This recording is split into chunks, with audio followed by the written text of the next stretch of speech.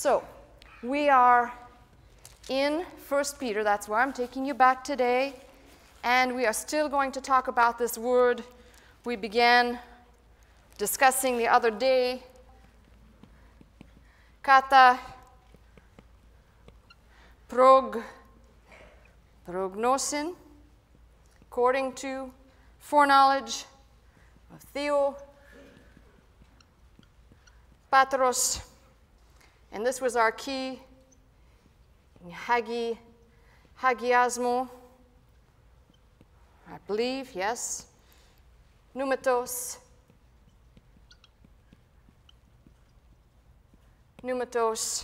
and I want to add two words here as part of our sentence structure. Eis, hupa, koe, that is, should look like that. All right. Now, the tedious task last week of giving you so much chapter and verse. You know, after a while, you don't need to do chapter and verse. You start quoting passages. But when we're talking about doctrine, it's imperative, like last week, I probably stood here for an hour saying chapter and verse, that chapter, this, that, so that you can go and reference it.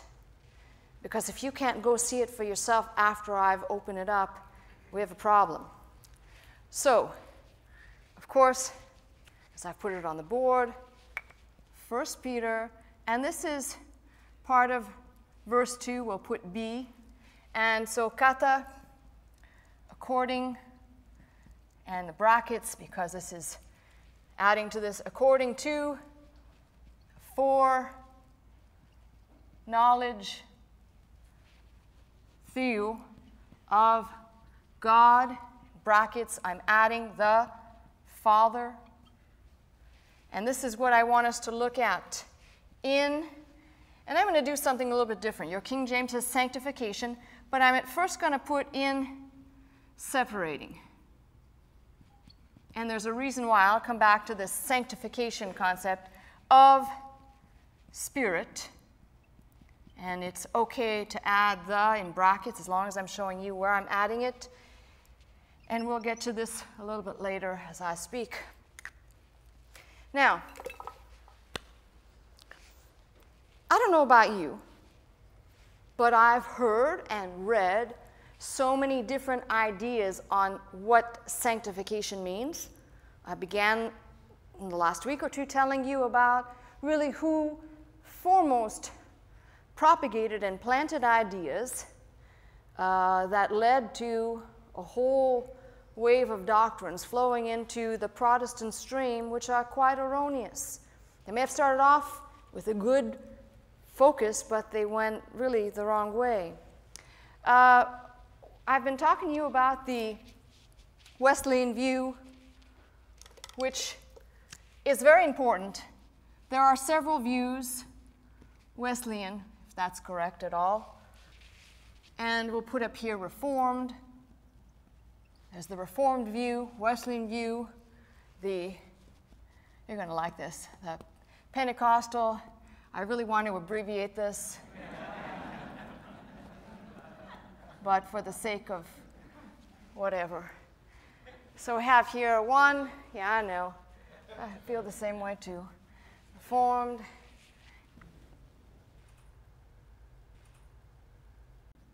It should actually be spelled differently, I think, but Keswick, number 4. Number 5, the Augustinian dispensationalist view. Actually, number 6, which is a splinter perhaps off of that, but really holds its own weight, is Martin Luther, and the Reformation, not Reformed, which is 6. And then perhaps what we may end up with, number 7, which may be in part a better understanding from all of these streams of what it means to us in the now. Now let's start here for a minute, and I want to talk about Mr.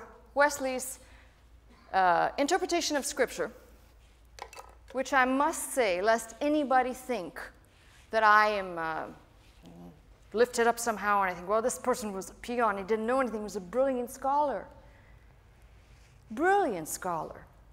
and knew, by the way, he knew Greek very well. So we ask the question, in analyzing his doctrine of sanctification, how did it lead people to believe that holiness could be achieved in the now? And that holiness basically is being defined as being able to lead a life free of willful sin. That entire sanctification of a person is possible. You're going to say, when I'm done, you're going to say, I know why you took the time to lead me through all of these, because ultimately and fundamentally at the core of all these probably was the need to have a more fulfilled and deeper life in Christ. And I think there's nothing wrong with that. The Keswick Convention that started, that's number 4 that I put up there, that started about 1875 in Britain, its whole driving force was a deeper life experience. 4 and 5 day seminars telling people how to be victorious in their Christian walk. Just that the approach, perhaps for me, becomes a little bit like a mechanical box checking. And ultimately, it seems that between doctrines, if you look at the Wesleyan view of sanctification, what I've just said, separating or sanctification, it is essentially the goal or the chief end to bring and renew men's and women's hearts into the image of God-likeness. And that's not a bad thing, because Romans declares we are being conformed and transformed. The problem is the getting there and the idea that has been perpetuated, still that is preached today, how people can live a seemingly perfect and holy life. So let me explain this, and if it seems long, indulge me. I'm not going to tell you it's going to be brief, because that'd be a lie. All right. So in this stream of the concept of sanctification, certain scriptures, Mr. Wesley saw certain scriptures that he believed were the promises of God. He believed them to be promises of God that promised people from the Old Testament, promised them a completed sanctified life in the now. As he traveled into the New Testament, and I took a long, hard look, if I'm going to bring you information, I'm going to study all of these things to bring forth as much as I can, to give you not only food for thought, but then to rightly divide the word. The scriptures that were used from the Wesleyan tradition began a stream of perfectionism. And I'll give you an idea of one of the scriptures that is at the battleground of interpretation. In fact, let's turn there so you can see what we're dealing with. Out of Matthew 5 and verse 48. And while you're turning, Matthew 5:48, this is the type of subject that the only way to come to a right conclusion is to look at how other people drew their conclusions and then to go back to the scripture and pull it apart. So in Matthew 5:48, the culmination of what Jesus is saying is, "Be therefore perfect, even as your Father which is in heaven is perfect." Now, I asked somebody yesterday, I asked the question, and somebody who I knew would give me an erroneous answer anyway, what the definition of perfect was, and how to properly make a right interpretation of that, because this verse, Matthew 5:48, influenced Mr. John Wesley's view of sanctification. If you read in context properly and understand the word perfect in the Greek, you can only come to one conclusion, that the word that's being used here, and I don't want to get hung up on this, but I'm trying to show you how doctrines get formed. The word being used here for perfect, which is from those root words teleos, completion, which in some places is being translated completion, mature or maturation, end or in totality. Remember when Jesus said, "It is finished," tetelestai. He didn't say it's perfect, although his work at the cross was perfect, but he said it is finished. So the word carries shades of meanings, but it never really embodies our language concept of perfect. In other words, when the King James translators translated, or when others translated from the English at that time, perfect might have been in the framework of perfected, to bring to a finished terminus, to complete something, but not as blameless, without spot or wrinkle. Are you hearing what I'm saying? All right. A whole doctrine was hinged on this verse. This is just one of a few. And if you read it in context, how could anyone draw any other conclusion? Jesus is talking about you love your neighbor.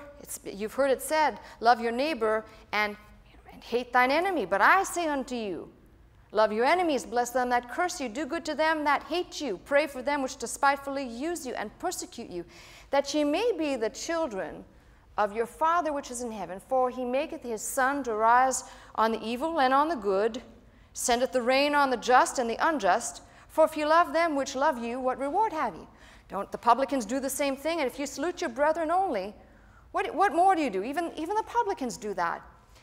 Be therefore perfect. And the word being interpreted there is, we can call it, listen, God the Father is perfect and complete. But it is as if to say, in context of what's being said, don't show favoritism like God, who is our Father, and we who are his children. So, forgive the term, but impartial, if you will. That's what the context sets up. It does not say be perfect, because we can't be perfect like our Father in heaven is perfect. I have to get there first. And so far, I don't know how it looks, but God's working on me, okay? So, this began a doctrine. And the understanding of words in this tradition, in this view, such as perfect and perfection, such as the definition of sin. Now, these are all imperative, because, see, I would take for granted that every single child of God out there knows what the definition of sin is. Right? I just smiled for those of you on radio. Mr. Wesley had a somewhat flawed, and I say this, and I don't say it with due respect, he had a flawed definition of sin. Because essentially for the believer, it wasn't Romans 3:23, all have sinned. It was, we have the ability to not sin willfully once we have been sanctified by the Holy Spirit. And therefore, we have the capacity to avoid those things which we know are sinful. And we may actually lapse periodically, but those are just mere lapses and they're to be excused. Never treating the condition of sin in its fullest context of missing the mark. And not just missing the mark as we're aiming for a target, but if the bullseye of the target is Jesus Christ, everyone falls short. No matter how good your best is, you're going to fall short of that. So his definition of sin was somewhat lacking. And listen, you can go look me up in any textbook you would like. I've spent hours upon hours just combing over what is it that governed this concept. The definition of perfection. Now, according to the Greek New Testament, and all these are very important for our understanding of what this is going to do in our lives. How the third person of the Godhead comes to do something in us that will have some impact. And using these words like perfection to the English speaker and hearer leads us to an erroneous conclusion that somehow, after this activity of the third person of the Godhead comes to take up residence, that somehow I have a perfect nature that allows me, although I've been told that by my late husband, but that allows me to not sin. Now, here is the problem. If I just hinge part of the doctrine, and I've looked up every single scripture that's been used to hold this Wesleyan view, then ultimately what happens is I look at the main doctrine and I find where the flaw is. The main doctrine for holding this, that we sin no more, I'm not telling you I believe this, I'm telling you what Mr. Wesley believed, that was propagated as a doctrine, so you can understand why I'm not preaching that.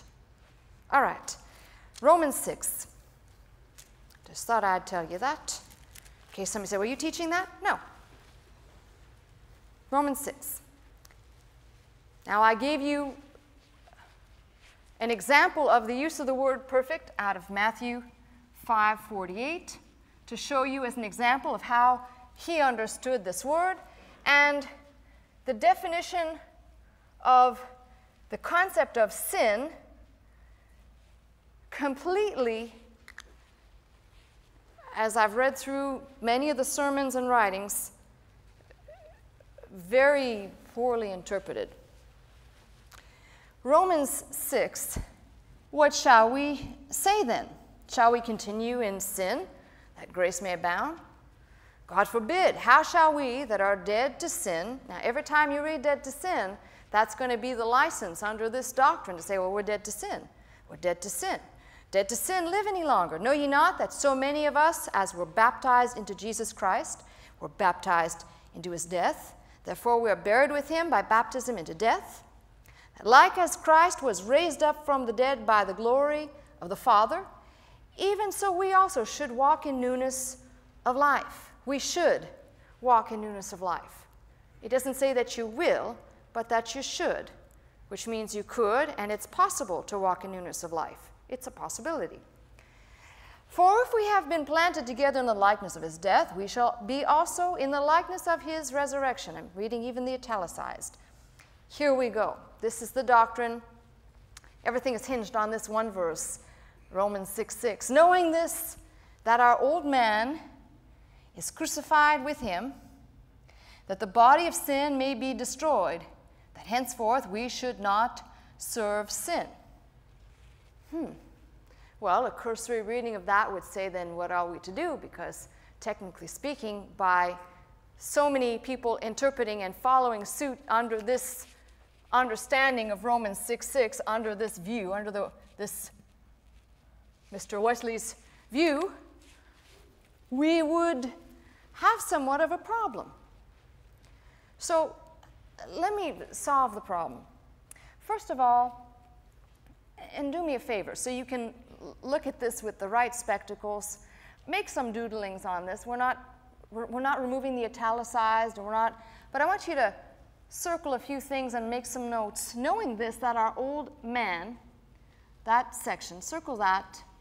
And if you have any room in your margin, write, all we that are by position in Adam, with all of our, you don't have to write this out, but it's all we who are in Adam, with all of our culpability and condemnation, that represents total mankind in Adam.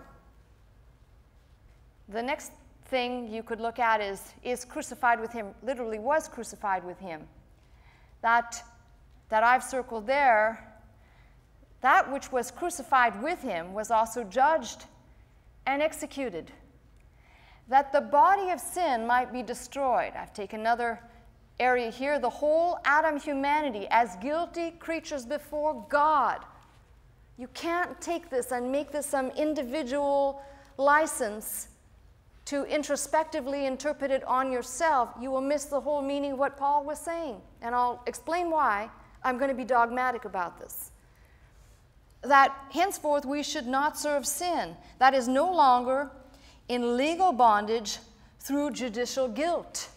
Now, when you put that in the framework, you could simplify it and say, well, let me just go back to Romans 5, where it talks about by one man's disobedience and leads us through one man's obedience. It's a corporate picture. We happen to be the recipients that are reading, but the Apostle Paul is making a corporate picture. Why this interpretation becomes important to dispel this view is, number one, if the Apostle Paul was preaching that sin is destroyed in my body and in your body, then why, pray tell me, did he get to Romans 7 and say, "O wretched man that I am, who shall deliver me?" If in Romans 6 it's been eradicated. You see what I'm saying? It's just, you can't get to it. And this is why taking one verse and making it your doctrine leads people down a wrong road.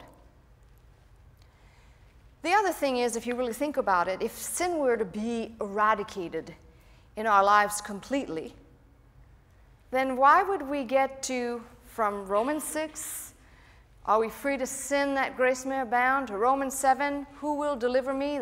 I want to do, but I don't do, and I do what I don't want to do. Oh, wretched man that I am, to Romans 8. There is, therefore, now no ultimate condemnation to those that are in Christ Jesus. Well, it's self-evident to me that if you were, Romans 6, if you didn't sin anymore, why would you need to be told that there's no more ultimate condemnation? All right, we'll come back to that.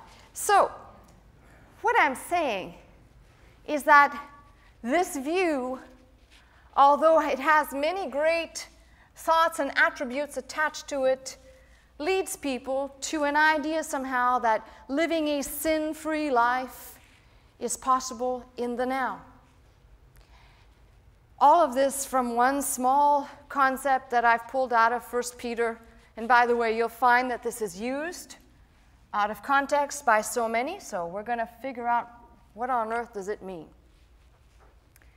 The Reform view, I may not get to all of these, but the Reform view teaches a little bit softer, a little softer doctrine by the gracious operation of the Holy Spirit, bringing men and women the chief end to glorify God. But as you navigate through this Reformed view, something terrible happens. In this view, it's a co-op between man and God. It's a co-op. I do a little bit, and he does a little bit. And I do a little bit, and he does a little bit. I'm doing a dance, all right? Now, the reason why I can't hold to that doctrine, except to make one little exception, what man is required to do, faith. But if my sanctification is a joint work, then that means I can accomplish 50% of it without God. Hallelujah, I'm good, right? I can do 50% of it without him. Don't think so. Now, why I highlight this? We can talk about, and I can give you chapter and verse, but I'd prefer more to say, if any of you watched the festival where I taught that all the verbs that stream from this word, this is a noun, but all the verbs that stream from this source are either in the active voice in the Greek or in the passive. You're going to hate me after this, but I'm just busting up everybody's doctrines, and when I'm done, there'll be people saying, so why this is not a co-op? Except, as I said, if you want to hinge on there, that man must have faith. We must faith in the Lord Jesus Christ. Other than that, the reason why it cannot be a cooperative work is that when you look at all the verbs that occur from this root of hagiasmo, which is our translation of sanctification, they're broken into two categories, either in the active voice in the Greek or in the passive voice. In the active voice, everything that is being done by God. In the active voice, for those that didn't hear that festival in the Greek, is the actor is doing the action. Passive voice, I stand still and I receive something, but I didn't do anything to receive it. In fact, let me start over because I know there's people that didn't see the festival. The Greek language has many wonderful attributes. The precision that we have with the Greek that we don't have with the English. For example, what is called voices. No, not the ones you hear in your head, but the ones that bring out effectively what looks like conjugation. Voices. There are three voices in the Greek: active, middle, and passive. In the active voice, I am walking over here to pick up a piece of paper. In the middle voice, I am walking over here to pick up a piece of paper for myself. It's not for you, it's for me. I did it for me. And in the passive voice, I was standing here and somebody may have placed this paper in front of me, but I was standing here and didn't do anything to receive it, except it is received. No action on my part. Those are the voices. And some grammarians are going to say, I hate you because that's too simple. Well, I'm trying to make it so everyone can participate here. So, anything that's in the active from this verb, hagiasmo, that's a noun, but the verb form of that is in the active, which means God is doing all the activity. Every time a word for hagiasmo, or whatever it is, occurs, and it's in the active voice, it is God that is performing the action, and we are the recipients, receiving his action passively. Okay, that's why it cannot be a co-op, because if there's any activity is my faith, but I'm not appropriating, I am not going to try and tell you, as some of these doctrines propound and profess, that you can make yourself holy. The Reformed view says if you will get sin under control, it will produce a right behavior, and you will in turn start acting right and doing right, and ultimately the culmination of that in their doctrine, Reformed doctrine, is the imitation of Christ. Please don't try that at home. Not recommended. So, what is being said then through this view? Oh, I could do something with that. All right. What is being said? Well, let me just say this. One good thing in the Pentecostal view as held by the Assemblies of God, which is they did, in verbiage, abandon the concept of entire sanctification, that a person can lead a perfect and sinless life, but they still use the term entire sanctification to represent what the life of the believer is. And separate and distinct in this doctrine is also sanctification, filling of the Holy Spirit, baptism, etc. We could have a lot of fun with that. But my main point is to focus and stay focused, Scott, on sanctification through this view, which basically, as according to the Assemblies of God, a simultaneous happening at the moment that a person faiths in Jesus Christ, at the moment that they are faithing in him, the first experience of the faith, sanctification occurs.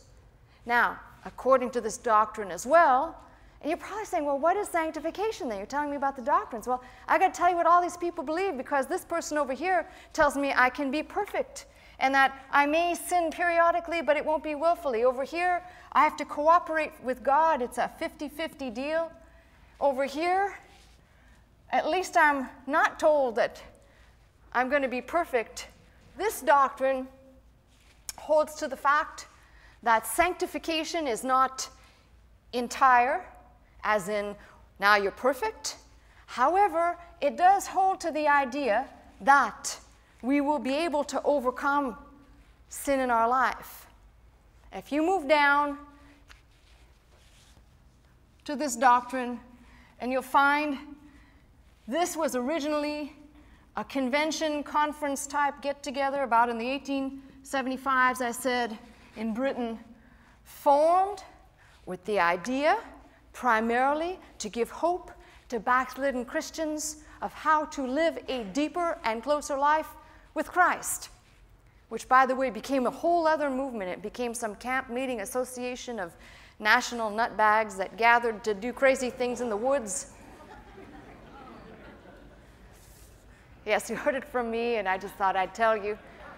But they would have 4- and 5-day seminars, and the beginning of which, the first day, this is how a seminar would go. The conferences would go like this. Hundreds of people from all over the world would come. First day is to tell you about the sin in your life. There's nothing like, if you're going to push somebody off of a cliff, you might as well just get it off to a good start. Instead of telling people about the depravity of mankind and how we're all basically in this together because of Adam and Eve, and that the state that I'm in, oh, I believe in free will and I believe I've made some bad choices in my life. But the first thing to do day one is to tell you about your sin and make sure you know about your sin so that you can essentially confess your sin and move on. Day two, I mean, there's a whole, I got a whole outline here. You want to know the whole deal? You can have a whole Holy Ghost hoedown. Day two, victorious Christian living. Day three is consecration. Day four is life in the Spirit, and day five is preparation for service. And then, vayas con Dios. Now, let me ask you a question. How can 5 days solve the problems of a lifetime? It's like 1 hour of church can't solve the problems that you and I have made and created. It's just, those are sitcoms, by the way. 30 minutes, beginning to end. This is your life. It took you 30, 40, 50 years to bleep it up. Don't expect to fix it in an hour, right? Or even 5 days. I mean, listen, I have to just say it the way it is for us to at least keep a perspective that somehow this word, in hagiasmo, has to it an initial inception when I began to faith, something, and I do believe, a simultaneous happening with my faith that turned on a darkened part of my being, and I do believe that for the rest of my life, it is a progressive walk and successive waves of ups and downs, resulting in this. As long as I am keeping the faith and faithing, I'm connected with Christ, I'm in union with Him, I'm joint heir with Him, as long as I'm connected in the faith. And I'd have to say, this process of being separated from, to, has its application in my personal life, and the deposit of God's nature, His Holy Spirit, as distinct from other entities or spirits, deposited in me, enabling me at first blush to do something that, believe it or not, is spelt out in my verse out of 1 Peter. See, there's many things that happen when the Holy Spirit comes to reside in us at our, if you want to call it, the beginning of our faith. And one of the things that happens, the Spirit of God deposited in us, that's why I give you the grammar and I say this is dative, it's implanted life, God's life in me. But I want you to look at this. Eis hupakoin. This is what this will produce, resulting in eis. Eis is a small little preposition in the accusative, and you grammarians go look it up. If you say, well, how could that mean all of that? Trust me, it does. Resulting in or producing. Resulting in or producing obedience, not perfection. I read that and I thought, that's pretty simple. That's just one dimension of God's nature taking up in us. Obedience. In fact, the Coptic translation of this verse does something really interesting that the Greek doesn't do. It continues and says, obedience of pistis, of faith. That's the Coptic. Actually, it's of faith. The Greek doesn't do that, but the essence is there. And essentially, I'd say when people say, well, does that mean then that we're able to be obedient and therefore apply these principles in our life and do and walk and be? No. It simply means the capacity for obedience, resulting in or producing obedience to something, is the end result. And I'm sorry to say this, as much as I've looked and chewed around every single example, you're going to find this is only one dimension of sanctification being spoken of here. One dimension that produces or results in obedience. And obedience not just to be obedient like sit, stand, walk. Not like that. I can teach a dog and you can teach your pets to do that. Obedience to the voice of the sayer. My sheep know my voice. Obedience to that respect in an understanding that God has given His word of instruction. Now, all of that? Yeah, and guess what? Somewhere else you're going to find out something really interesting. Can I indulge you? You're going to find something really interesting. This wonderful deposit of God's life by His Spirit in us that produces or results in obedience. And if you look at your last part of that verse, it says sprinkling of the blood of Jesus Christ. There will be a recognition of the finished work of Jesus Christ in the believer's life that is no longer trying to do the work and cleansing part that Jesus did already. It clears up and dispels so many of these ideas that somehow we cooperate, we do something, except we faith. Now, the marvel of this is as I began to study this as a concept, I went through Scripture to find, well, what else are we told that the Holy Spirit does as part of the sanctifying or separating process? Now, you'll understand why here I use the word separating, because we're being separated from our former way, from our former thinking, to the obedience that we will ultimately find in Christ, His finished work at the cross. As I was reading this, I found another dimension very clear about sanctification, which is these doctrines that lead us down another road. How many have ever read this? That we weren't called to impurity or to iniquity, but to cleanliness or to holiness. And you read that and you go, huh? I mean, let's be honest here, because I read that many times and I thought, well, but how is that accomplished and by what means? And as I was reading that, something dawned on me. A term I've used for you many times and for me. Holy Spirit's work also does something else. Let me write it in English letters. Catharizo. Remember I said there's a word that sounds like a catheter word? Right? Sounds like a catheter word, catharizo? All right. Somewhere else we're going to study this concept and find that when God sends His Spirit into a believer, there is a process of catheterizing the heart. And that brought me back to something that dispelled this doctrine completely. You see, part of John Wesley's doctrine, not only did he have a definition of sin that was erroneous, but he didn't understand the law. And part of his teaching was that we are commanded to keep the law, which is fulfilled now in the Ten Commandments, which he calls the royal law, which every Christian must keep and live. And I read that and I said, well, I can't do that. I don't even want to. But that forced me back to look at some of the things that Jesus said. And Jesus says something very staggering when he says in the Beatitudes, blessed are those pure in heart, for they shall see God. And I went back to this passage and I said, oh my, it's not a law. Jesus is giving an instruction of some sorts. Blessed are those poor in spirit, they shall be filled. Blessed are those who hunger and thirst, they shall be filled.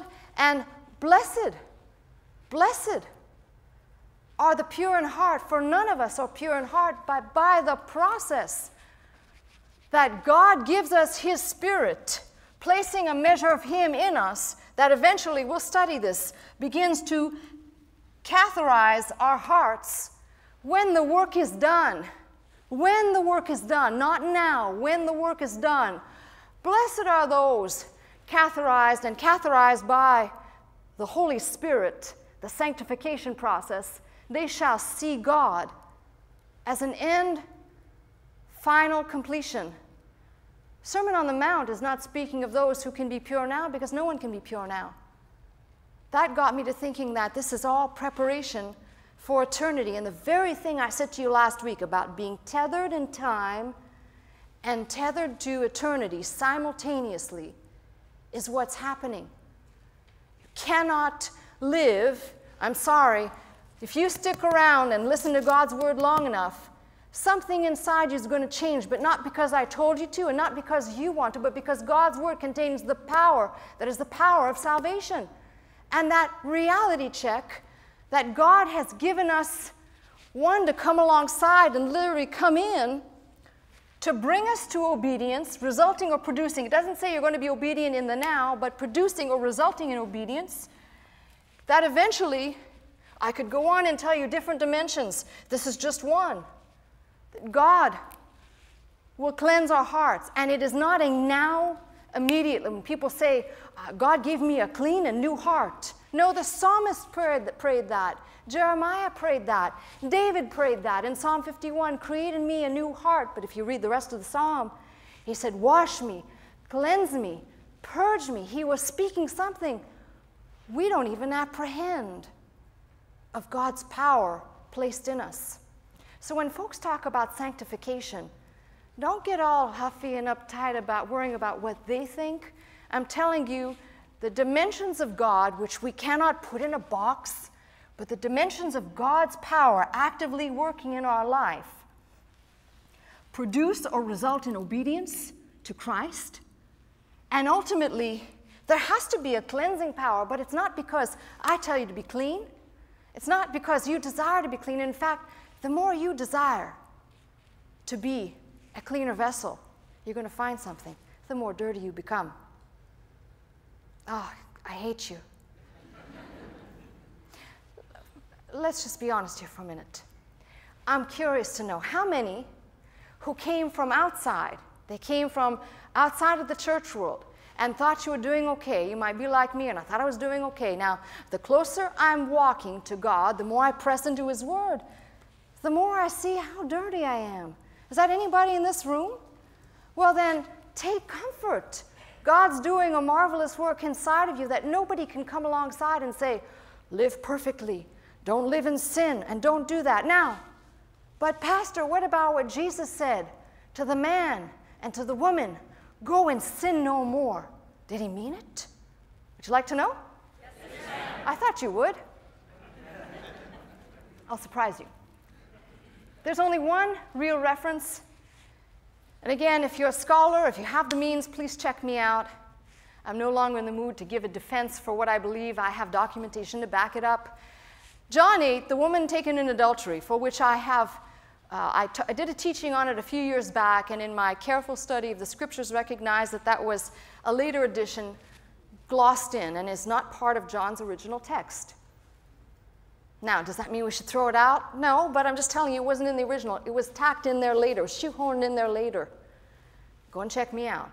So there's only one reference, and that's in John 5. So this is for my brothers and sisters in Tennessee who said, well, what you going to do about that? And I'm sure they weren't meaning it in disrespect, but I'm going to tell you. The passage where Jesus in John 5 says, go and sin no more, is regarding a man. Would you like to turn there with me? Well, let's do this together so we can finally put it to rest that when Jesus says a certain thing, He really means it. A right reading of it will clarify a lot of the interesting theology that is considered. Remember, I take Jesus as my final authority, so if He says something, it's going to make me look twice. Okay, here we go. John 5. And you know, this was the story of the man laying by the pool, where the angel would come down a certain season to trouble the water. And whosoever then first, verse 4, appearing after the troubling of the water, stepped in, was made whole of whatsoever disease he had. A certain man was there which had an infirmity 38 years. 38 years. When Jesus saw him lie and knew, Jesus knew that he had been now a long time, italicized in that case, in that way, he said unto him, Jesus said to the man, will you be made whole? Do you want to be well? Now, if Jesus were speaking to me and I was in that place for 38 years, I would have said, Master, Lord, do it now. I can't wait anymore. 38 years, yes. Right? Listen to what the man says. The impotent man answered him, Sir, I have no man when the water is troubled to put me into the pool. While I'm coming, another one steppeth down before me. 38 years I've been sick. I'm still waiting for someone to come pick me up and put me in the water. Jesus, can you take me to the water?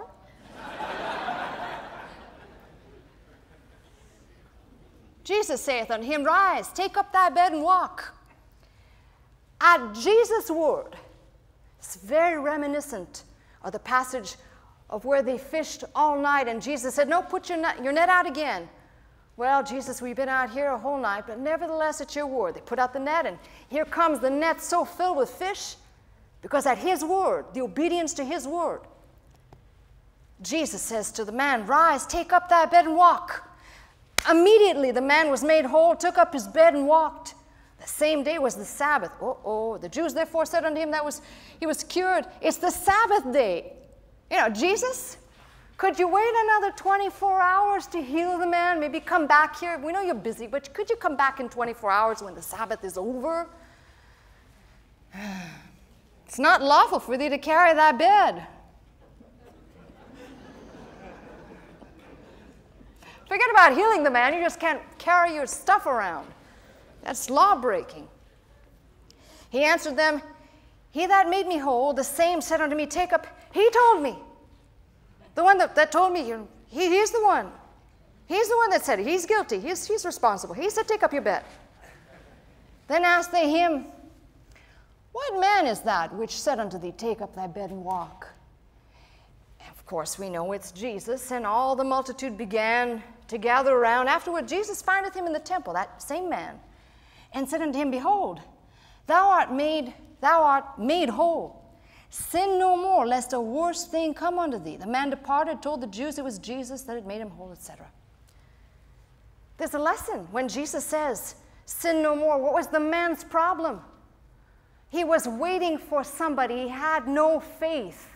He had absolutely no faith that he could be healed, that he could be the first one in and healed. He had no faith. Jesus' instruction to the man to sin no more, lest a worse thing come unto thee, is, man, have faith now, because whatsoever is not of faith is sin. Sin no more. It's in that framework that he's talking to the man.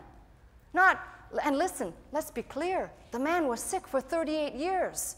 That'd be saying he was sick because he sinned, and Jesus addresses that somewhere else.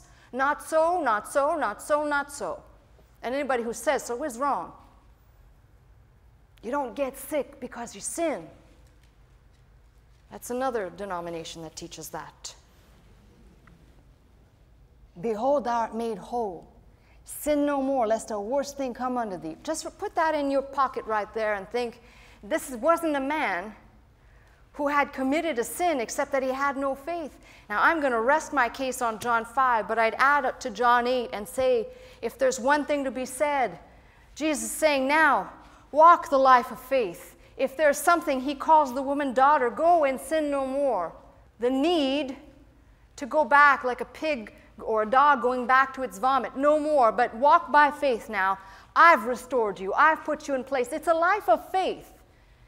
And God clearly spells out, at least for me, very clearly, that there is not a possibility while we yet breathe until we are completely standing in his presence over there to have the ability for sin, the condition or the act, removed.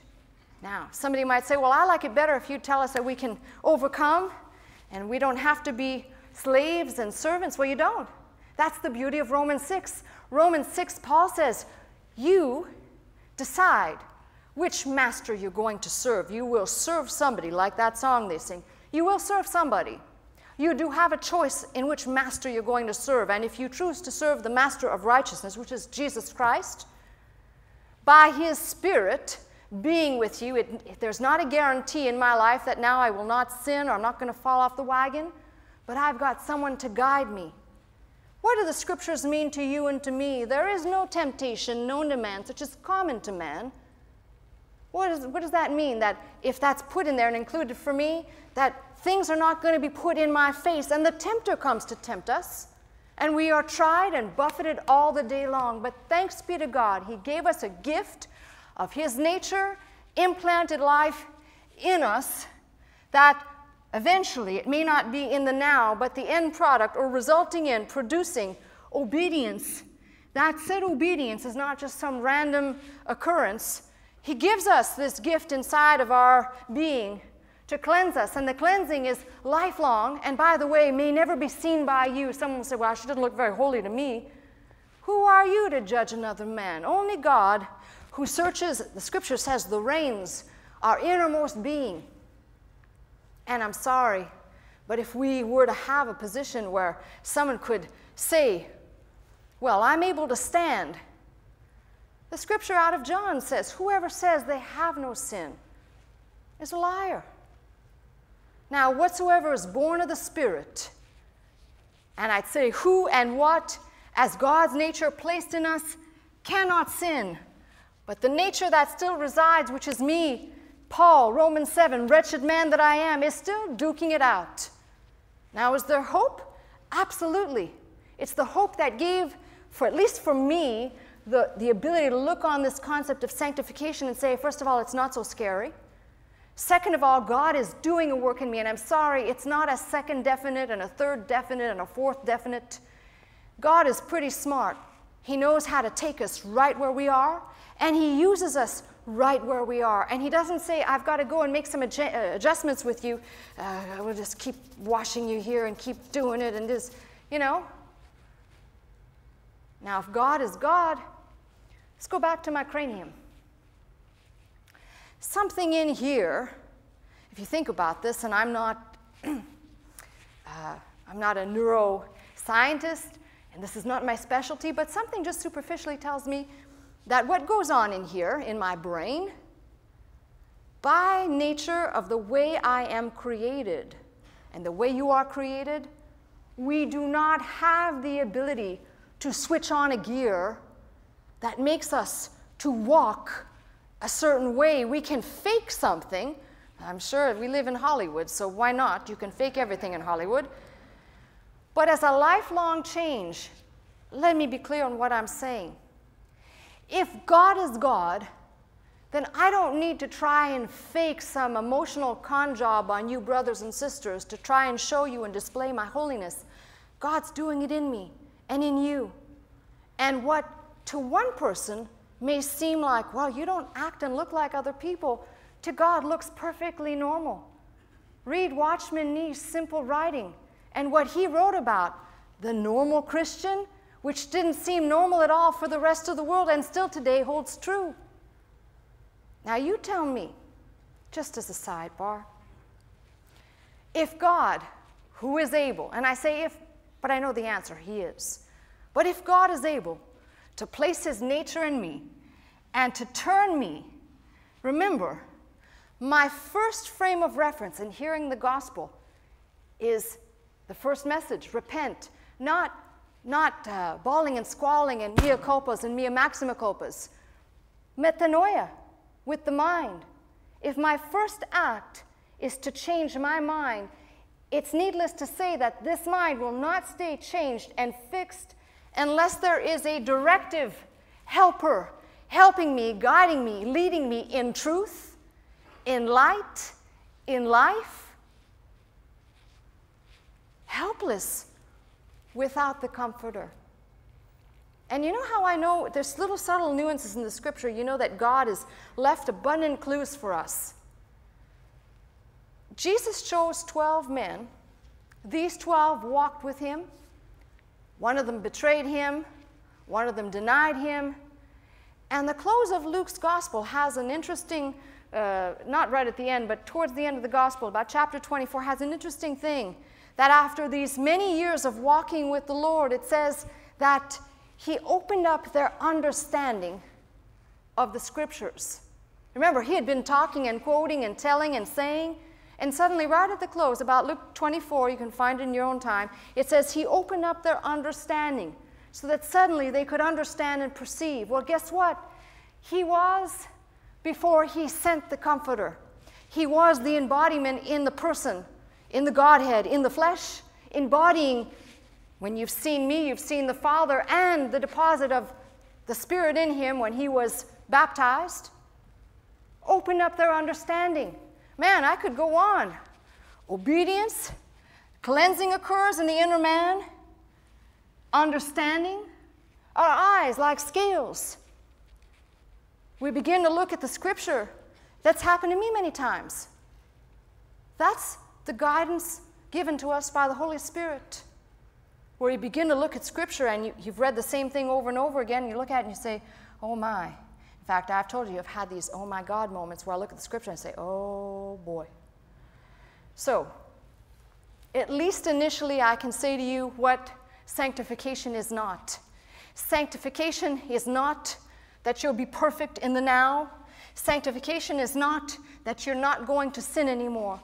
Sanctification is God's activity to his outcalled ones, which last time I checked, the ecclesia is you and me, to his outcalled ones, where he is given, according to his foreknowledge, kata prognosin of the Father, God the Father, has deposited his nature, a part of his nature in us, producing or resulting in obedience. It doesn't say perfection. It doesn't say super cleanliness in the now. We know no flesh will enter into his presence. We know that the scripture does say, by the way, without holiness, no man can see God. So if you're not seeing what I'm saying now, God has already deposited his nature in you and working the work. Without holiness, no man shall see God simply means the person living in you and in me. And there is, I'm sorry, the activity of faith that says God's doing a work in me. By golly, it may not look like it to anybody else, but that is something I know by faith. The scripture tells me, and I've taken it to myself, God's doing a work in me now. You don't like that? Go make yourself some toast. But I'm perfectly happy to know the outside may not look too much like other people want it to look like, but I know I have received this gift we call sanctification, which produces and results in obedience to the voice, the one speaker, the one voice moving me and you, pulling him towards him, guiding us in all things. Nothing more, nothing less. There's so many dimensions of God's nature, but this is the one I'm focusing in on, obedience. And we'll continue into this passage to look at what else we can glean, but at least I pray a little bit better handles to just take to yourself. It's not some freaky mystical event. It's a reality in our lives as fathers in Christ. That's my message. You've been watching me, Pastor Melissa Scott, live from Glendale, California at Faith Center. If you would like to attend the service with us Sunday morning at 11 a.m., simply call 1-800-338-3030 to receive your pass. If you'd like more teaching and you'd like to go straight to our website, the address is www.pastormelissascott.com.